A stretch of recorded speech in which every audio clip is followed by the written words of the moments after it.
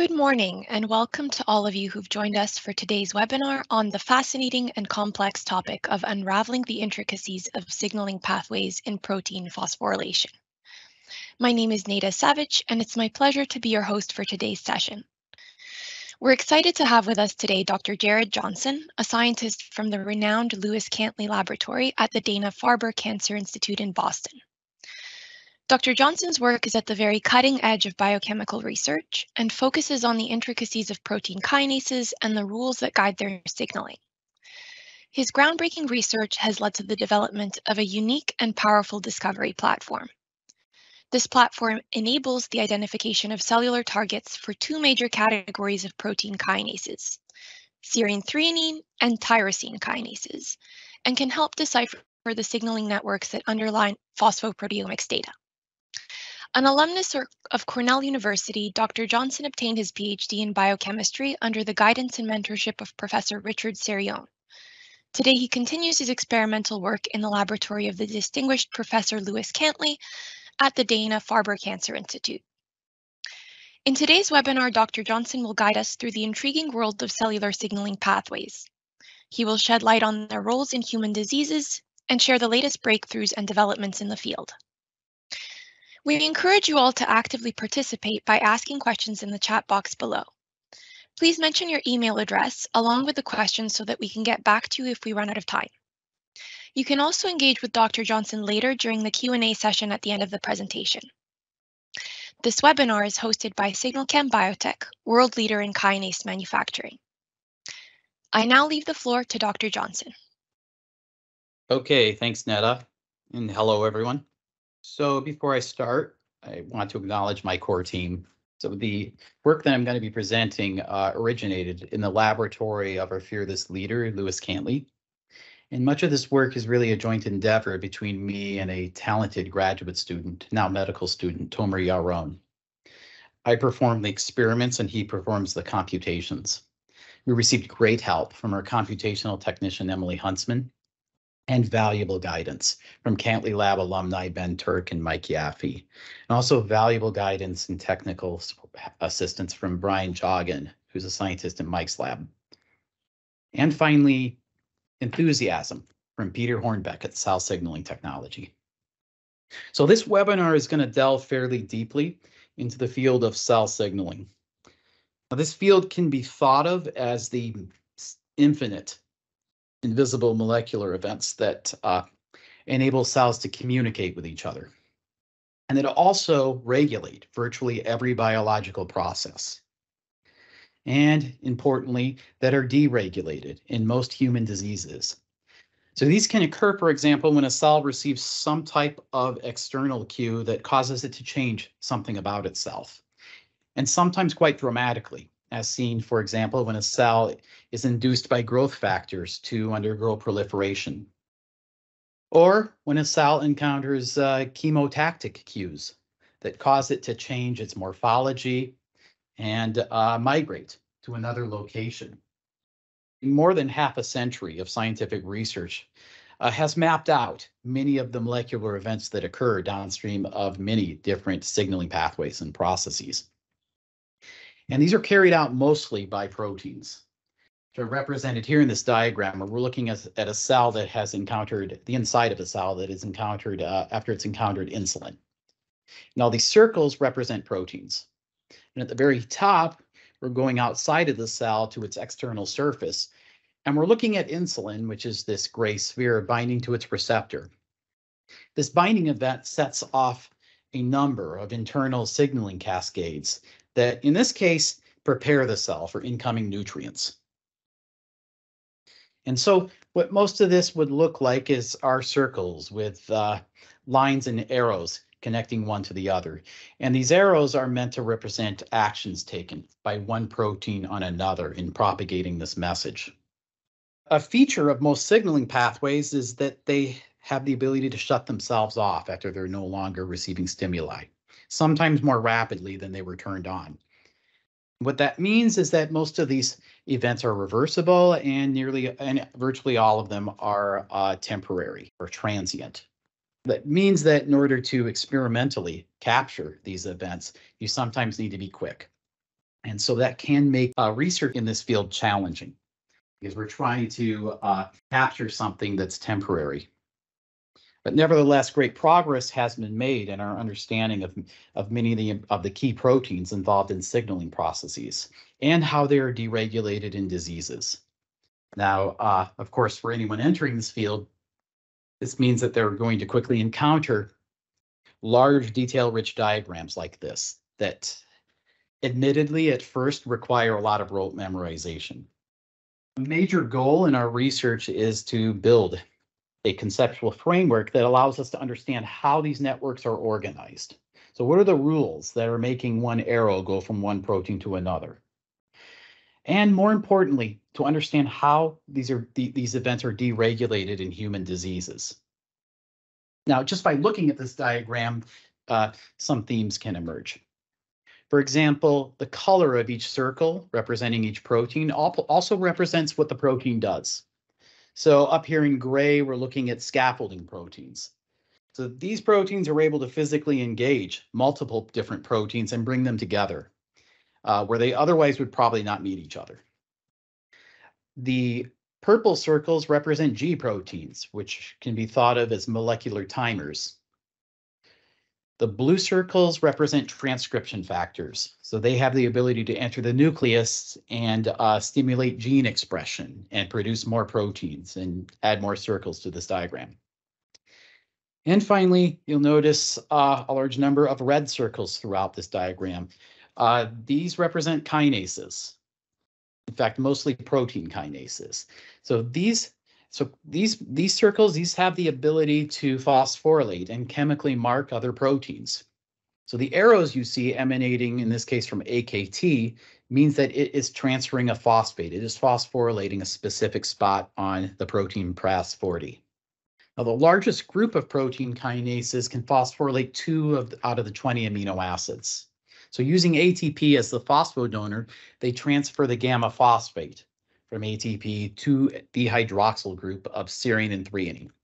So this ends up introducing a bulky, negatively charged moiety to the outer surface of the protein, and this can have a number of downstream consequences to the protein that it was phosphorylated. Equally important is this process is reversible by a second class of enzymes called protein phosphatases. So together, kinases and phosphatases have the ability to chemically mark and remove the mark serines and threonines throughout the proteome.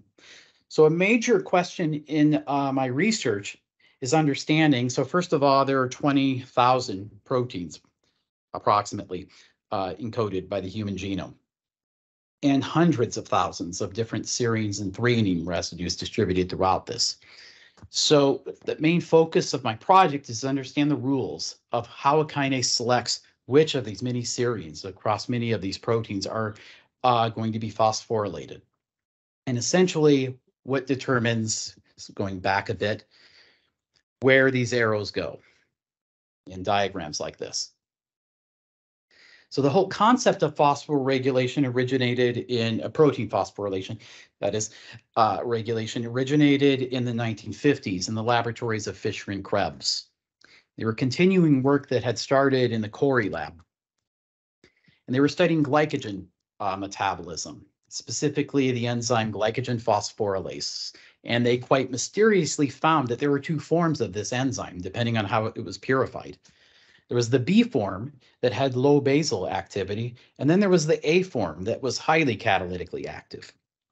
They were able to find that it was actually phosphorylation of the protein that was the difference between these 2 states. And later actually showed that it was a single serine, serine 15 towards the N-terminus, where phosphorylation of this one residue was enough to catalytically activate the enzyme, bringing it to life. And they furthermore identified the kinase specifically performing this phosphorylation and named it phosphorylase kinase.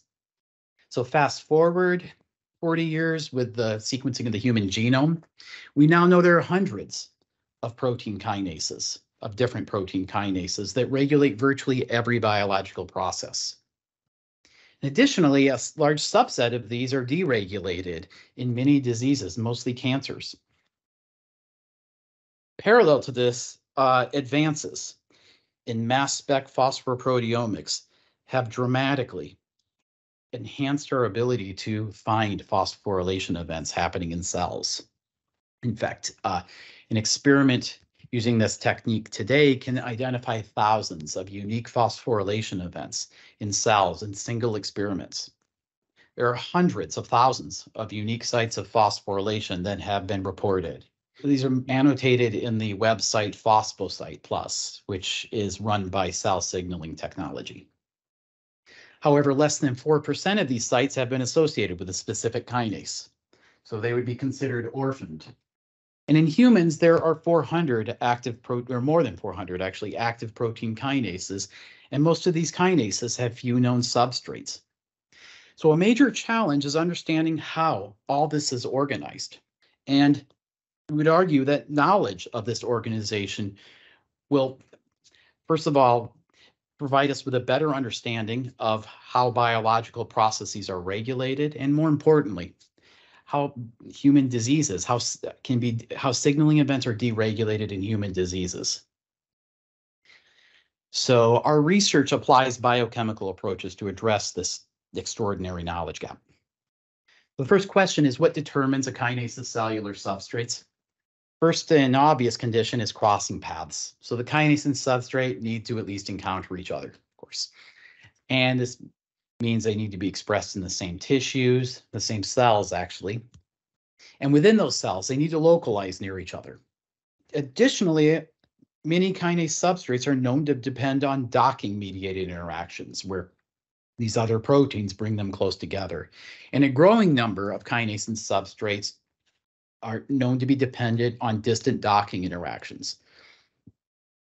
However, once the kinase, the catalytic site of the kinase and the substrate are close to each other, the ultimate determinant is the phosphorylation site itself. So well-studied protein kinases are selective of their target sites. So right now we're talking about serine and threonine kinases. There's another large group of kinases that will only physically target and phosphorylate tyrosines. This is the third amino acid we're going to be discussing that gets phosphorylated. However, in addition to this, kinases are known to make physical contact with the amino acid sequence surrounding the site of phosphorylation.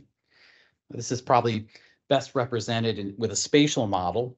Here we're looking at a kinase in gray, essentially in the process of phosphorylating a substrate in yellow. Now, the specific serine site that gets phosphorylated, I colored in red. Also in orange is the ATP. As you can see, it's a little more internal in the kinase. And this is essentially the phosphate that's about to be transferred. So this is more accurately depicted with a space filling model. You can see as I rotate it that in addition to the serine residue, the kinase is making multiple contact with this surrounding amino acid sequence residues in yellow, analogous to a lock and key. So how well the phosphorylation site fits in the catalytic site of the kinase is the final selectivity barrier. And this is what the focus of our research is. So well-studied kinases are known to recognize specific amino acids at many positions surrounding their site of phosphorylation. And this is referred to as their substrate motifs. And it's treated as sort of a code that guides the kinase in deciding which of the hundreds of thousands of serine threonine sites are going to fit best in its catalytic site and therefore get phosphorylated. Now, you can get this information on a kinase if you dive into the literature and try to identify as many as possible substrate proteins that have been reported to be substrates for the kinase. And once you have all the substrate proteins, then you align their amino acid sequences that surround the site of phosphorylation. And then look for which amino acids are the most frequent at the surrounding positions of all these substrates that the kinase targets. And once you have this, you essentially have an amino acid sequence that the kinase looks for when it's deciding whether or not to phosphorylate a protein. And having this can be a very valuable way in identifying new targets and discovering new pathway regulations by the kinase. However, in order for this approach to be reliable, the kinase of interest needs to have hundreds of known substrates. And the overwhelming majority of human kinases do not have this. So in the 1990s, the Cantley Lab developed a rapid method for obtaining the substrate motif for a given kinase. And this experimental approach utilizes synthetic peptide arrays that contain a serine or threonine at their central position, surrounded by random amino acid sequence. We then systematically substitute each of the 20 natural amino acids plus post-translational modified amino acids into the surrounding positions. So we end up with 198, in this case, unique peptide mixtures that each contain a serine or threonine in a central position, a fixed distance away from each of the 20 amino acids. That essentially singles them out and tells us how well does this serine phosphorylation site fit into the catalytic site of the kinase when it contains a specific amino acid here. Does that make it a better substrate or worse substrate for the kinase? So recombinant purified kinase and radiolabeled ATP gets added for the phosphorylation reaction. And then the peptides are isolated and imaged for their incorporation of phosphate, which is by following the radioactivity. We end up with an array of dots of varying intensity. So here we're looking at the experimental results for what is arguably the most well-studied kinase historically, protein kinase A, or PKA. And this kinase is downstream of a number of pharmacologically important pathways. And it's been studied for several decades, perhaps half a century at this point. However, if we knew nothing about PKA, and we just landed on Earth and discovered it, and wanted to know what its biological roles are, we would want to know what proteins it's phosphorylating and regulating. And to help identify those proteins, we would want to know what sites it specifically targets for phosphorylation and which proteins carry those sites. So this approach would be especially valuable in that situation. So here we're looking at the results. So first of all, the serine threonine phosphoacceptor, this is the site that gets the phosphorylation, is designated position 0. Amino acids on the C-terminal side are given a plus sign. So we're looking at +1. This is one residue to the right of it. Amino acids positions on the left on the N-terminal side are given a minus position. So for PKA, we go to -5. So this is 5 residues N-terminal before the serine threonine site. We see that when we substitute each of the 20 amino acids plus post-translational modified ones into the -5 position, we don't see a big difference in the signal, at least not a heavily noticeable one. So we would give PKA simple substrate motif an X for -5, indicating that it's not very selective there. Same for -4. However, when we get to -3, we see strong signal for arginine and lysine, and also at -2. So PKA prefers to phosphorylate then serine threonine sites that contain arginine or lysine at 2 and 3 residues and terminal to it. And these are positively charged amino acids. Continuing on, we cross over to the C-terminal side. And it at first doesn't look like much is going on here, but then I need to draw your attention to this loss of signal up here at +1 for P for proline. So this tells us that protein kinase A, if it encounters a serine threonine site that has a proline at +1, it is unlikely to phosphorylate it. So we're looking at discrimination here.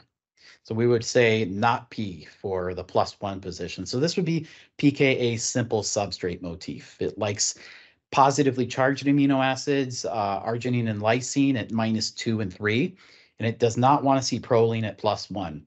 And also I should point out that in addition to liking arginine and lysine at these positions, we see a lower signal at most other amino acids are substituted into these positions. So this tells us that PKA not only likes arginine and lysine at these positions, but it actually prefers them. It selects for them. It discriminates against any other amino acid here, notably the negatively charged amino acids D and E. So PKA is one of the few kinases where we have the luxury of there being thousands of identified substrates from cellular research. And these have been annotated on the website PhosphoSite that's run by Cell Signaling Technology. And here we're looking at the frequency of amino acids in these nearly 3,000 reported substrates. And we see that the most prominent features of this is arginine and lysine at -2 and -3. And similarly, we see that proline is the least frequent amino acid at the +1 position, as evidence that pKa is avoiding serine threonine sites that have proline directly after them. So this is an encouraging result to us because this is several decades of experimental work that's from probably hundreds of different laboratories. And we are able to largely recapitulate this result with a 24-hour experiment. So this encouraged us to apply this technique to as many other human protein serine threonine kinases as possible.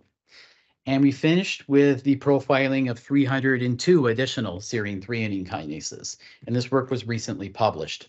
One of the first takeaways is that the substrate motifs of different kinases are diverse. It means that these different kinases are targeting different amino acid sequence features throughout the proteome.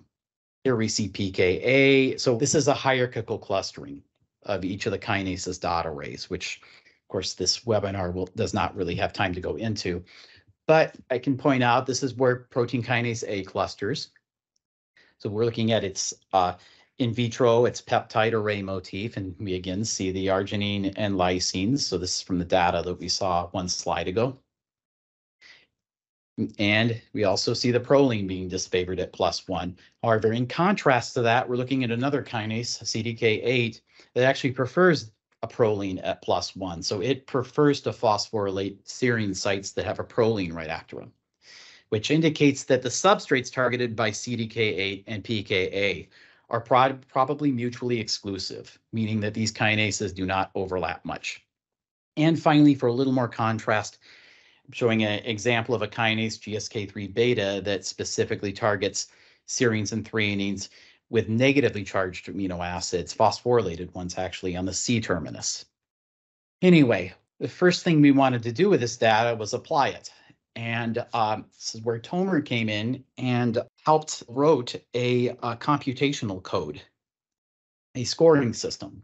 And this is based on work that had continued throughout the last few decades in the Cantley Lab. And this involves taking the amino acid sequence of a phosphorylation site of interest and entering it into the scoring system. And the scoring system then takes this sequence and sees how well it overlaps with the substrate motif, essentially the dot array of the kinase. Although I should say that it's not done with the raw data. This is applied to the normalized data. But anyway, we take this and we apply this to all 303 kinase motifs, and then we see which kinase motifs overlap the most with this amino acid sequence. So here we're looking at the most extensively studied kinase substrate relationship, and that's phosphorylation of the tumor suppressor p53 at serine 15 by the kinase ATM. You can see that when we apply this, we see that ATM, its motif, is second place out of 303 kinases. And additionally, the kinases surrounding it or joining it in these top rings, which include ATR, DNA, PK, and SMUG1, they have also been reported to phosphorylate this site in p53. So we're looking at the top 4 kinases that we were able to identify. We had not known which kinase was actually performing this phosphorylation. Our approach would have been able to rapidly identify which ones and saved the experimenter a lot of work. And one thing to point out is that this glutamine at +1, our eyes can see that this is a major selective feature in ATM's substrate motif. And it's the most prominent feature in its sequence logo. This is probably a major feature of the substrate that's driving this phosphorylation. So for fun, we also went back to the 1950 literature and entered the amino acid sequence of the first phosphorylation site identified on glycogen phosphorylase. And we find encouragingly that the phosphorylase kinase paralogs emerge as the top ranking predictions. So the scoring system has been incorporated into PhosphoSite, and it's mirrored at MIT by Mike Yaffe's lab. And this is a very convenient web tool that enables you to look at a protein, and it maps out the protein by its amino acid sequence and to identify different post-translationally modification events. The blue lollipops represent phosphorylation sites. And we're looking at glycogen phosphorylase. And we can see, you can scroll down here to see the sites listed. And And we see that serine 15, this is the site that we just scored, that's the original regulatory phosphorylation, is listed right here. And if you click the KL icon to the right of this any serine threonine site, it will take you to our website, which in this case automatically scores that sequence and then provides, if you scroll down further, the ranked list of the kinase motifs. However, you can enter any sequence you want into this, and then it will rank the kinases by their predicted favorability. I should say that their predicted favorability is really treated as a probability for phosphorylation to occur. So one important point, though, and cautionary note, is that not all substrates are equal. So here we're looking at, this is close to 90,000 serine threonine phosphorylation sites that have been confidently identified by mass spec. And we've scored all of them with the motifs of our 303 kinases. And then we sorted them by essentially their likability by the kinome. So what we're looking at on the right are substrates that are favored by a small number of kinase motifs. And as we move left, we see that these are substrates that are favored by a larger number of kinase motifs. And so identifying the upstream kinases, and throughout this, these yellow boxes represent well-studied kinase substrate relationships.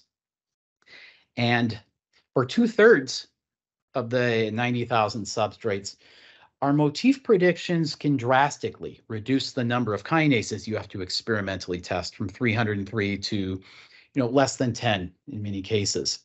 However, if you're trying to identify the upstream kinase for a substrate out here, it's going to be more challenging because these sequences are perhaps designed to be phosphorylated by many different kinases. And that is to say that not every substrate has an equal number of upstream kinases. And indeed, many of these specific phosphorylation sites are known to be regulated by multiple pathways. So they're considered convergent points. And so what that means is if one is trying to investigate and identify the upstream kinase for a substrate out here, will benefit from having additional knowledge, additional layers such as the tissue specificity, which kinases are expressed in the same tissue as that substrate, and the stimuli that was applied to the system to see that phosphorylation. So that is a complication in nature. So returning to mass spec, so mass spec phosphoproteomics is our means of identifying 99.9% at least of phosphorylation events occurring across cells.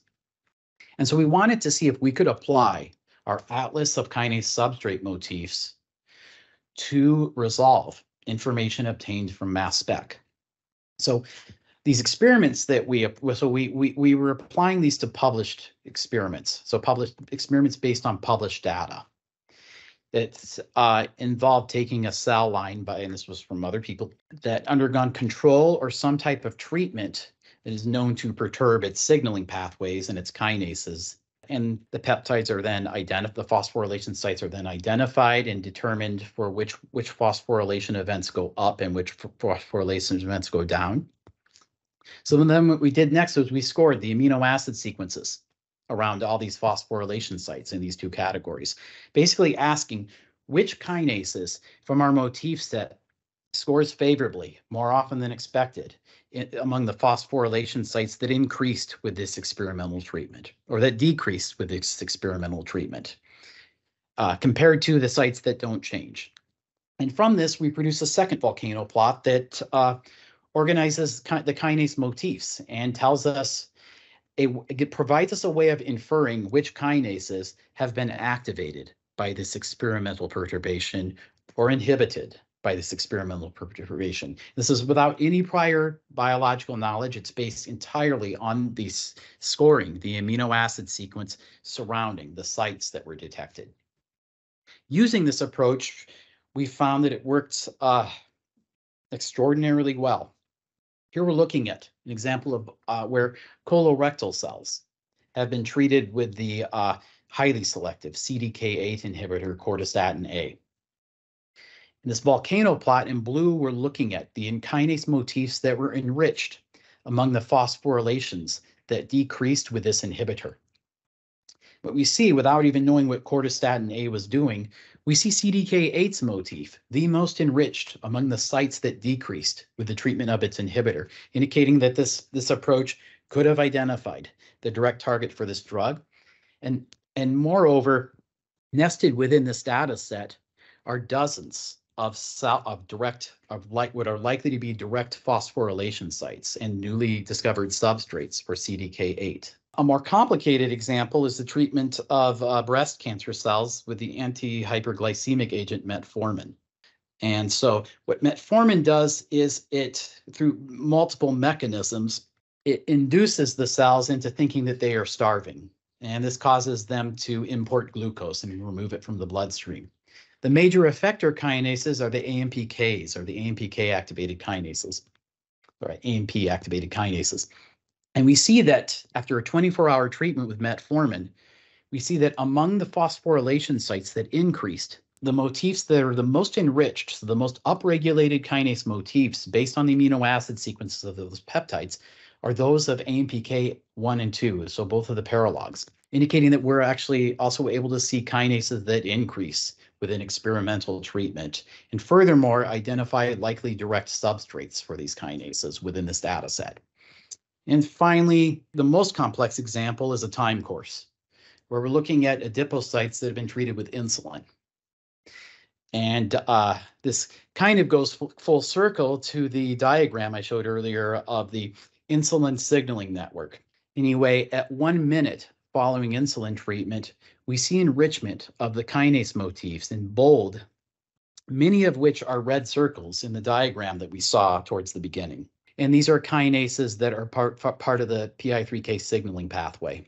After 60 minutes, glucose has probably entered the cell, and we see a second group of anabolic kinases that are upregulated. We see the MAP kinase pathway, the ERKs and the RISCs being among the upregulated. And interestingly, simultaneously, we see enrichment of AMPK1 and 2 in the downregulated, because these are starvation kinases. So it makes sense that since the cells are receiving glucose, they're no longer in starvation mode.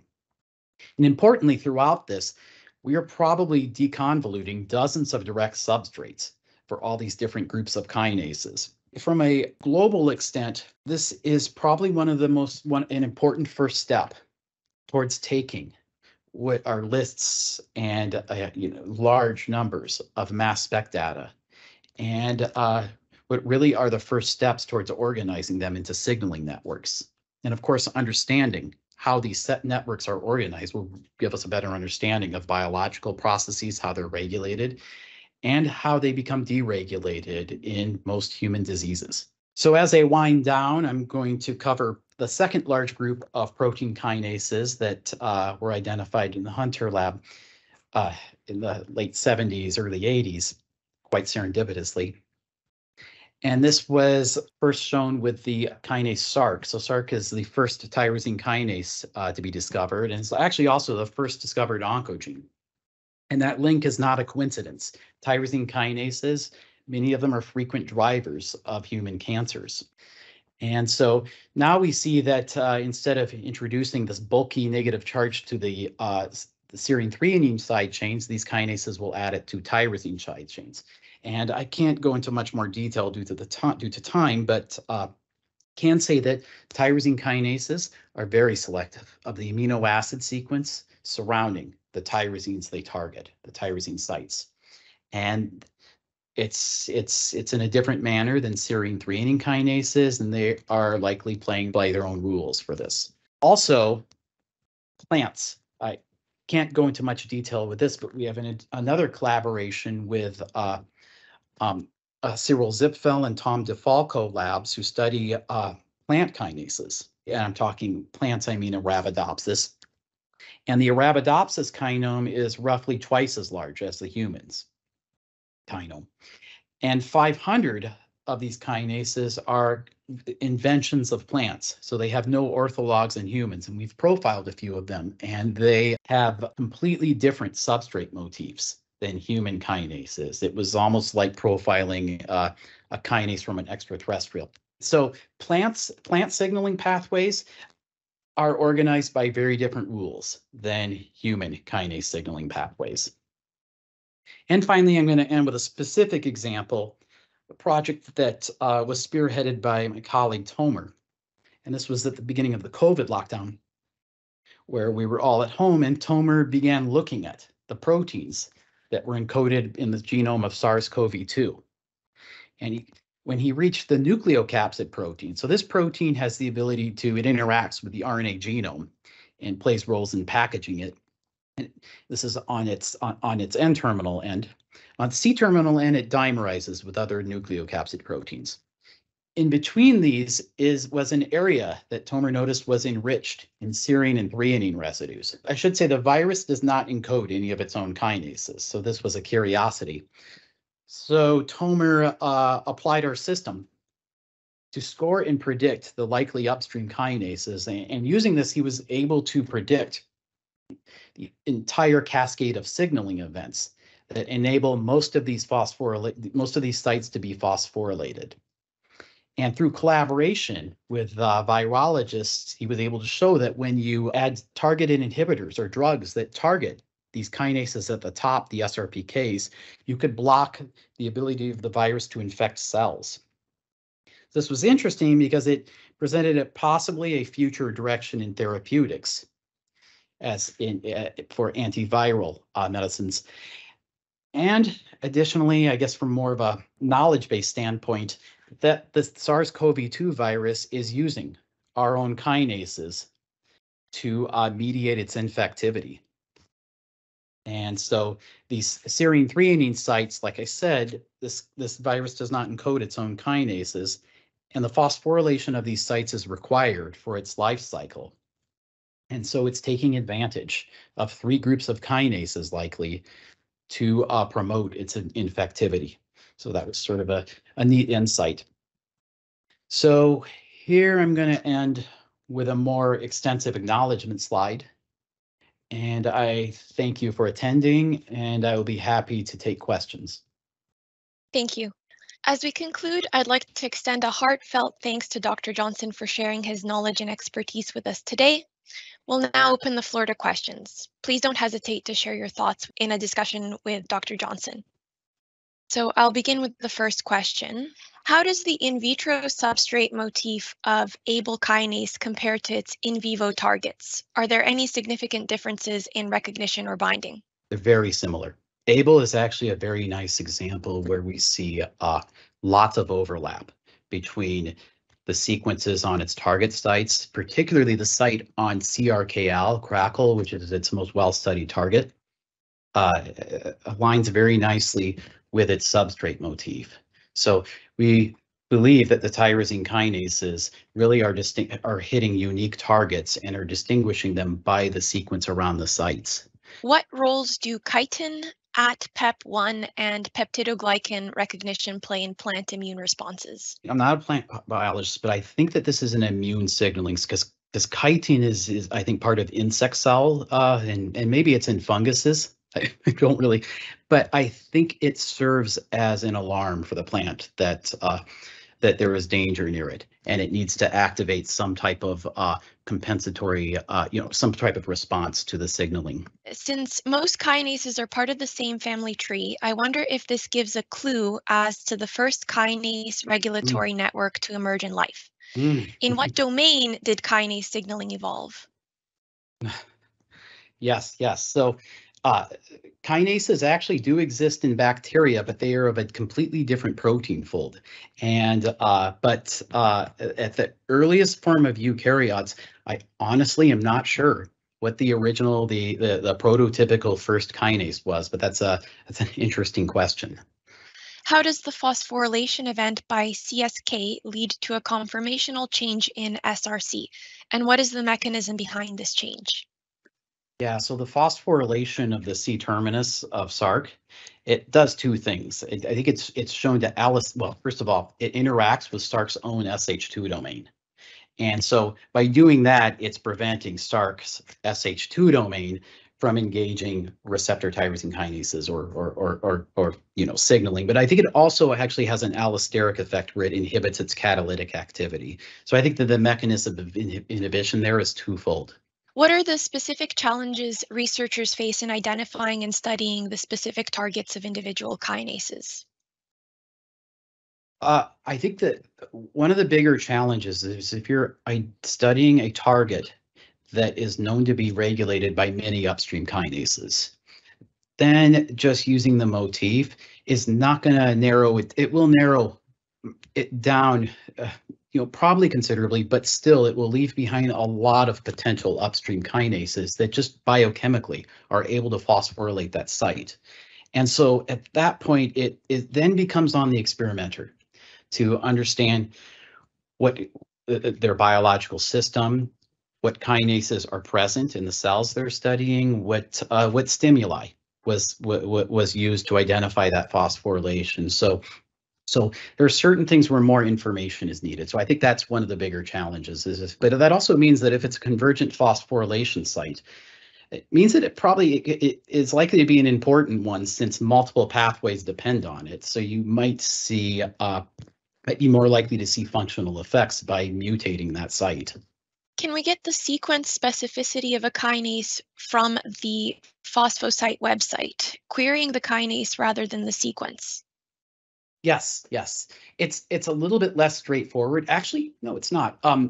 If you scroll down on that web page, you'll see a large file, like 600 megabytes, that actually has the raw data and the heat maps and the logos for each of the 303 serine threonine kinases that we published in the paper. When we published this file, we had to compress it in order for it to agree with the standards of the journal. And in compressing it, I think we lost some of the quality of the data. So I put the larger file on there. So if you scroll at the bottom of the page, it should say maybe supplementary figure 1 or something. It will take you to a page that lists all the kinases. I think they're arranged by gene name, and they're connected to hyperlinks where if you click them, it will take you to the page and you can look at what it likes. Do substrate proteins need to be unfolded? Why do we only have the peptide kinase complexes in PDB? Yes, well, because so there are not very many published crystal structures of kinases in a complex with their substrate. And the reason for that is that the event of phosphorylation is transient. And so I think it ends up being lucky if you can fix the peptide to the kinase. It's a distinction between binding and catalysis, because the peptide substrate wants to bind to the kinase, but it also doesn't want to stay bound. So once it's phosphorylated, it needs to leave. Otherwise, the kinase is going to just have one substrate, and most kinases have hundreds. Did I answer that question, though? I'm not sure. And regarding the unfolding aspects, yes.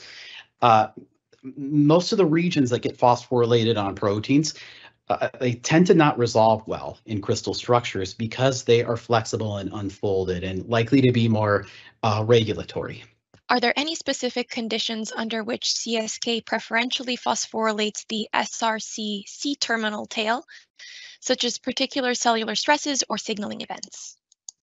Oh, so I think that is I could be wrong, but I think that is a basal level of regulation, because most of the time SRC and tyrosine kinases, they're different from serine threonine kinases, where they just tend to be turned off unless there's some sort of stimulus. So in the case of the insulin's pathway, that receptor is not going to be phosphorylating anything until insulin's added, and then it starts phosphorylating tyrosine. So I think that is just a general difference between tyrosine kinases and serine threonines. Is serine threonine phosphorylation happens around the clock, and tyrosine phosphorylation generally needs to be stimulated. So, but that's not really answering your question. CSK is one of the few tyrosine kinases it's not regulated the same way as others. It appears to be constitutively active, and I'm assuming that its basal activity, it's usually just keeping the SRC family kinases in check. And then when there's a stimulation event or a variety of other events, even dephosphorylation, which gets more complicated, then SRC and other kinases can outmuscle CSK and set off a signaling cascade. What were specific pathways that were affected by cortistatin A, CA, in the quantitative proteome analysis? Well, so this is Dylan Tatch's paper. He did beautiful work in creating that phosphoproteomics data set. And he identified a number of substrates that we confirmed that looked to be transcriptional. And so yeah, that definitely is a case, because I didn't talk about the functional outcomes of phosphorylation. So I purposefully turned a blind eye to during this talk because that's just really complicated. How do mediator kinases regulate chromatin and RNA polymerase II activity? Okay, so that's in the field. That's a different type of signaling code. So RNA polymerase II, which makes all the mRNA, it's really the protein complex that's responsible for transcription. It has a very long C-terminal tail. I can't remember. I think it's like hundreds of residues long, and it's a repeat of a 7 amino acid sequence. Anyway, this amino acid sequence gets targeted by, first of all, the transcription initiator complex has its own CDK, like CDK7. The mediator complex has CDK8 and possibly 19. And anyway, so phosphorylation happens actually on this very long C-terminal tail of RNA polymerase II. And the outcomes from that are I think release and initiation of transcription, elongation of transcription, recruitment of splicing factors. So transcription is a highly coordinated process involving phosphorylation of this tail, which is conserved back to yeast, and yeah, is a highly orchestrated process. Is there a way to determine when a scaffolding protein is necessary for the phosphorylation to take place? Yeah. So in the case of SARC and CSK, you couldn't really tell by the blue shading because I didn't have time. But even though CSK was the top predicted kinase for that site on SARC, it still got a lousy score. And that's best explained by the fact that it depends on docking and physical association in order to phosphorylate that site. So I think that this prediction, the motif-based prediction, is better suited to identify kinase substrates that interact very transiently. And other approaches like interactomics, a variety of different ways to approach that. I think where you look at protein-protein interactions, I think that those approaches will synergize with this approach, where if you're looking at an event that depends on physical interaction, you might identify the kinase substrate that way. And then we will take the sequence and look to see which sites are likely to be phosphorylated. So I can see that being a way of meeting those types of phosphorylations halfway. In the Hunter lab, there is now interest in histidine phosphorylation. Is it possible to map the substrate preferences of histidine kinases as well? Yeah, that's an interesting question, and it's a different type of problem now, because in this case we know what the histidine kinases are, and the question is what are they phosphorylating? So in this case, instead of finding the substrate and working backwards to the kinase, we know the kinases and we're working forward to the substrates. And a way of doing that would be to there are a variety of ways, but the most expensive way would be create a peptide library that specifically has histidine at the center and then screening it. And then there's the possibility for old school approaches where we take a randomized peptide and look and I guess perform phosphorylation reactions, separate phosphorylated from unphosphorylated, and then perform Edman degradation to see the frequency of amino acids. When you say plants have many unique kinases, do you mean unique based on sequence identity / divergence or on predicted functionality? Oh, so I don't know much about functionality for plant kinases. It's been largely in the realm of human or mammalian signaling pathways, but I'm talking about sequence specificity. Profiling these kinases is not too different, I think, than profiling identified kinases in an extraterrestrial species. It's just completely different positions they care about, and they care about different amino acids at those positions. So the plants have solved signaling pathways using different rules. Okay. Then as we wrap up today's session, once again, I'd like to express our gratitude to Dr. Johnson for joining us today. Thank you also to everyone who participated in the discussion. In closing, we hope that you found this webinar enlightening and that it has been sparking new ideas and deepened your understanding of protein phosphorylation and cellular signaling pathways. We look forward to hosting you again in the future. Thank you once again for your participation and have a great day.